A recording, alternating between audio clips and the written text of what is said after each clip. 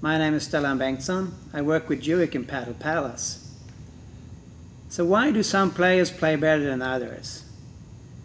It's a very complex question, but I like to talk about it a little bit here. The good players, they live for the sport.